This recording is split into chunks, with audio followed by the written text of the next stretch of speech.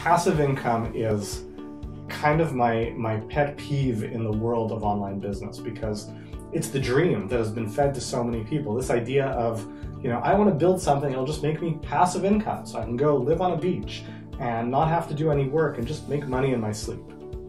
Now, here's the crazy thing about it, is that sometimes that actually happens. Sometimes passive income does exist.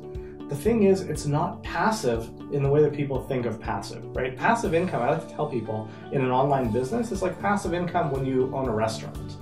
It's a lot of work to build a restaurant. It's a lot of work to build that business. You still got to keep an eye on what's going on. But if you build it to a certain scale, you hire the right people, you put all the systems in place, yeah, it can just make you money. It doesn't mean you can't pay any attention to it at all. It's not, money in a savings account that you're just collecting interest on, but it can be fairly passive.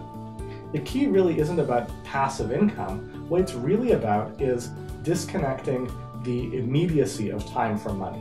The work you do, the time you invest is always what's going to lead to making money, but what you want is to arrive at a situation where less work leads to more money and less directly connected in time, meaning you can go away, you can take a vacation, and your business is still going, is still working. There are a lot of ways to build that, of course, but that is the real mentality of what does it take to build a successful business online. And I just wanted to share that with you.